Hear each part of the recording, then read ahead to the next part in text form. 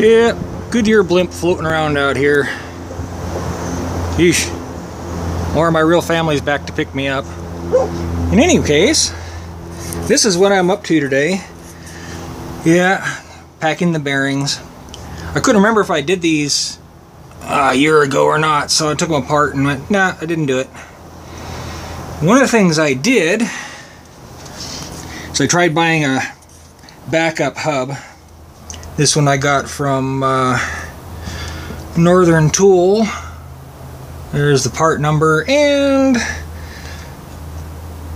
the size. And the problem is these 1-inch bearings are a little too sloppy on this little 25mm shaft.